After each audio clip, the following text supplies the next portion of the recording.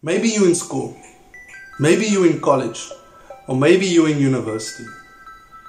Maybe you're even doing an online course, but for some reason you can't seem to cross the finish line. You can't get yourself to pass. Something hasn't gone your way. You found yourself in a very tight position.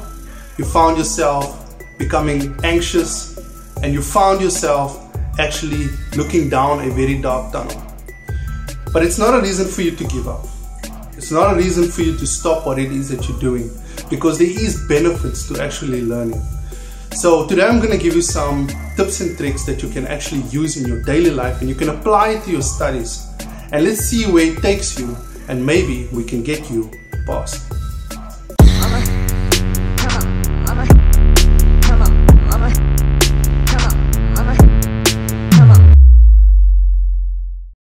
So let's get into it. Do you remember when you were younger and you did something with either paint or coloring pencils or whatever it is, and you went to your parents and you said, "Mom, Dad, look at what I made." And they say, "Wow, that's so amazing. You know, you've done so well because you've done your best." And so you grow up believing this thing that if you do your best, that things will sort of work out for you. But it actually doesn't. Often, many times, you actually have to put in more than your best. You have to go either 110%, 120%. Sometimes you just need to put in 200%. This is a very difficult concept to understand, especially if you are coming from a rural area outside of the city where the quality of the education was not that great. And maybe you are coming from an area where you have language barriers and that kind of thing. It's also very difficult to understand, especially difficult to understand if you are going to do a course like architecture or arts or anything like that. Anything that has a very deep theoretical component and a very tight creativity component that plugs into it. It can become extremely challenging, especially if you're coming from a school that doesn't have that background. Let's say, for instance, you studied business in school and you're sort of going to study architecture. I generally find in my business that these are the students that generally end up struggling the most. So before we start, I want you to ask yourself 3 questions. Number 1, how good is your best really? Have you ever thought about that? If I give my best, how good is that? Not from your perspective. Don't think about when you were younger and what your parents were saying. Think about the perspective from your teacher or your lecturer. How good is your best really? Number 2. So if you look at either the college or the university or whatever institution that you are attending, if you look at their standards, measure your best against their standards, and then ask yourself the question, is your best really good enough? And then number 3, what is it that I can do to get my best to be good enough? You see, I got a very different perspective about this whole thing. So I don't actually want you to do your best. So the question is, how can I get the results that I want without doing my best? So do you remember when we spoke earlier and we mentioned you taking your picture to your parents or whatever it is, and they said to you, "Wow, my son, you did your best." You've actually started believing through that whole process that your best is good enough. You see, that in fact is actually not true, because the thing is, your best cannot be good enough. If you take an Olympic swimmer, for instance, there is certain times where they have to push themselves to the limit, to a point where they never thought they would ever achieve. They have to go past and beyond their best to actually achieve the goal. You see, the truth is, you actually don't need to do your best. Yes, I know it sounds a bit crazy, but you don't need to do your best. You just need to take a different approach. The definition of insanity is doing the same thing over and over and expecting different results. So in my experience, what I've actually found is that there are students out there, they study a course or they go to college or whatever, they do the bare minimum and they get the results that they want. So what is it that they are doing different that you are not doing? So I actually want to read a quote to you, and the quote is by Brian Herbert, and he says, "The capacity to learn is a gift the ability to learn is a skill and the willingness to learn is a choice. You see, there's a specific step that is missing in your whole approach to your learning. And often I find that students, they work in isolation. And because they work in isolation, they use their own knowledge. And when you are using your own knowledge, you are not actually learning, because what you should actually be doing is taking the information that you were taught in class or through your lessons and actually applying that information and not using your own knowledge or your own understanding. You see, the thing is, when you go to an institution, it doesn't matter what it is, they are going to test you. And if they do test you, either it's through a quiz or it's through a test or it's through some kind of exam or whatever, they are trying to test to see if you have learned the knowledge that they have taught you. And if you have applied your own knowledge or if you applied your own thinking, you will fail that task simply because you have not learned anything. So let's take quickly a simple example. Let's say, for instance, you go to a baking class, for instance, and you want to learn how to bake a cake. So you go through the whole process of whatever it is. So you are working in isolation. You don't interact with the people in your class. You don't interact with the students who are doing really well. You are not asking the necessary questions. You are not engaging and you are not getting involved. So you're working in isolation and you're sort of applying your own knowledge to bake that cake. So then you actually bake the cake during your test or whatever, you bring it to your lecturer and he's actually not happy with your performance and you get a failed mark as a result of that. It's simply because you've worked in isolation and you've applied your own knowledge. You see, the thing is, if you are actually going to do the course, then you got to take in the information that they teach you. You see, the thing is, the worst thing that you can actually tell yourself is that I know. You know, I've had so many students throughout the years, and the worst students, the ones that perform the worst, are the ones who think that they know. They work in isolation, they don't actually engage with the other students, they think that they know and that they can do this. Those students generally end up failing. You see, the thing is, it doesn't actually matter whether that cake was done through your own best, if it was done to the best of your ability or you gave it your all. And so you end up feeling crushed or you end up feeling demotivated because you've tried your best or you've done your best, but you didn't get the results that you want. It's simply because you didn't apply the knowledge that you were supposed to learn. So let's create a scenario that you've actually done things slightly different. You've applied that additional step, which is actually learning. Let's have a look and see how that sort of plays out. So you go into a course, a baking course, and you want to learn how to bake a cake. You are going to apply some of the knowledge that you have gained while you were practicing at home doing cakes or whatever. You're literally going to eat the meat and throw the bones. You also have to unschool yourself from the stuff that you've learned. Let's say you mixed something wrong or this ingredient can't go with that ingredient. That's when you actually have to apply the knowledge that you learn in class. And so what's going to happen is you are going to use that information, you're going to apply it to your actual cake, and what's going to happen is you're going to see your results start to improve.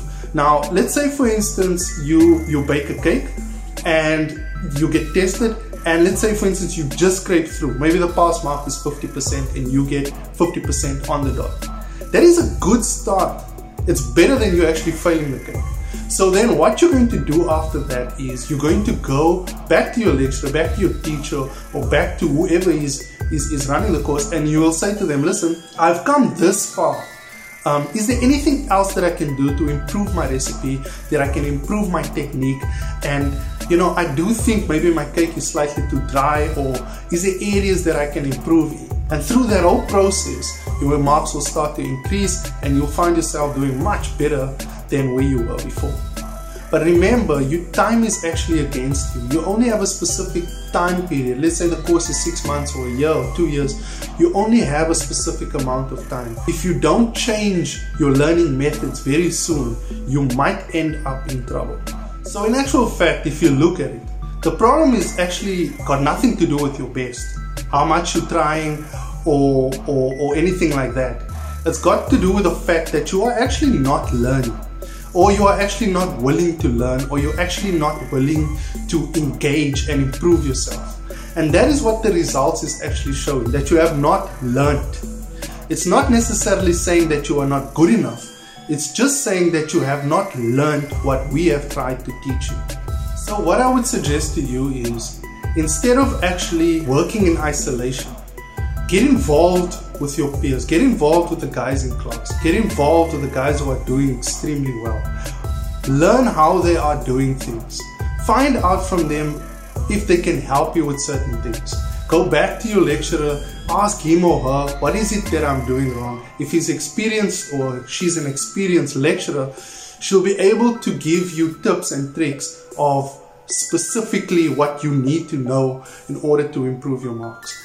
And you also need to look at other resources as well. Go and spend time in the library, go and spend time online. Have a look at videos that can actually benefit you. Instead of watching garbage that's not actually going to help you, sit, maybe take an hour, 2 hours out of the day, have a look and see whether you can find something in the library or whether you can find something online that's going to help you improve your marks. You see, the thing is, there's also a lot of habits that students actually take from school. And so when they start to engage in higher education, those habits, they sort of follow them. Poor time management, not willing to read, that kind of thing.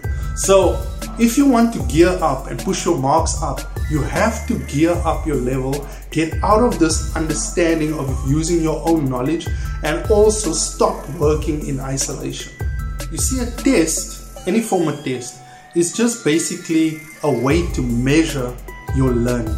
So if, for instance, you've scored under the pass mark, or let's say, for instance, you've done really bad, it's a clear reflection that you haven't learned through the process. You haven't applied the knowledge that they were trying to teach you. And that's why you are failing. You see, the thing is, if you actually just take a different approach and stop working in isolation, start engaging in more material, engaging with your lecturer, engaging with your peers, getting involved in the learning material, spending a little bit more time with your studies and so on, you're going to find that your marks will start to improve at a rapid rate. And it will start to improve not because you are doing your best or you are working hard. Your marks will start to improve. Why? Because you are working smart. You are working in a way that the university, the college, the online course or whatever, they want you to work. They want you to apply the knowledge that they are teaching you. So at the end of the day, you actually don't need to do your best. You only need to do what you have learned. It's as simple as that. I would like to give you 2 tips. These 2 tips actually helped me a lot while I was studying. And the first one is, you gotta make learning a habit. You gotta get into the habit of learning. Especially if you're doing a long course, maybe it's 5 years, maybe it's 7 years, depending. You gotta get into the motion of actually learning. Whatever the given subject, go and spend time in the library, go and spend time online, reading through articles, reading through blogs, reading through books, also having a look at different videos and strategies of how things are actually done. And if you create that habit of learning, you'll find yourself becoming extremely hungry, and that you're going to find things that you eventually didn't find interesting, you're going to find them to be very interesting. Also, what you need to do is, you need to go back and forth with your lecturer, identifying the areas that you need to improve, what is it that I can do to improve, and how can I go about doing that. I know it's quite easy in a small class setting. For larger groups, it's a little bit more difficult, but in areas where the groups are fairly large, either get yourself a mentor. Maybe you in first year, you get somebody maybe that's doing third year or fourth year to mentor you through the process. Learn first and then do. Don't do first and then learn. Tip number 2. So university, college, these fall under higher education. And because it falls under higher education, you're going to find a lot of the times when you actually go to these institutions that is very fast paced. You got an assignment here, you got a test here, you want to hand in this, you got to hand in that, you got to go to this lesson, you got to wake up 5 o'clock in the morning to study. So it's a very fast-paced environment. The reason for that is because there's a lot of knowledge that they need to teach you in a short amount of time. You'll find that maybe a 2-year course, That 2-year course maybe has 4 years of information. As a result of that, you're going to find that you're going to be moving at a very fast pace. As soon as you start the course, 6 months later, it's already June. Went like that. You don't know how it actually happened, but you ended up like that. So what you got to do is you got to actually teach yourself to learn fast. You got to apply the knowledge that they teach you. Then unschool yourself from the knowledge that you know, applying the eating meat and throwing bones. Then you'll see that your learning will increase and you will learn much faster. And what's going to happen is it's exponential. So for your first test, you might be learning at a specific pace. For your second test, you'll be learning at a faster pace. So your brain will start to adjust and you'll see that your learning will start to speed up. The other part that actually might trip you up as well is procrastination. So a lot of the times what I find with students, especially in my class, I'm having a module or whatever, and I will teach the actual module, and I can see that this student has school habits. He'll go home or she'll go home and that's where it ends, you know. They'll go throw their bag down and that's it, you know. With higher education learning, it doesn't work that way. Also, nobody's gonna bail you out. You gotta remember that. You're not gonna get marks for effort. You gotta remember that the marks that you receive is a direct reflection of what you have learned. So don't go home and do nothing. Don't think that if you're gonna go home and come back the next day, learn like you did in school, that it's gonna work. It's not gonna work. That is a form of procrastination in higher education. You gotta go home, immerse yourself in the subject, what it is that you've learned, go through your work, get to grips with it. And then through that process, if you do that consistently, you'll see that you have a very high quality of learning and the speed at which you will learn will also improve. So thank you for watching this video. If you enjoy this kind of content, if you're a student, if you're a learner, if you're a young entrepreneur, or you're just a young person, maybe in school, trying to gain a little bit more knowledge, hit the subscribe button below and also hit the notification bell so you can get notified of any new content that we release. And also, if for instance you have some question in your mind, anything that's got to do with school, university, learning, studying, anything that's got to do with funding or entrepreneurship, especially in the context of South Africa, please just drop a comment below and I can see if I can make a video like this answering your question. And also please check out all of our other videos as well. Till next time, I'll see you soon.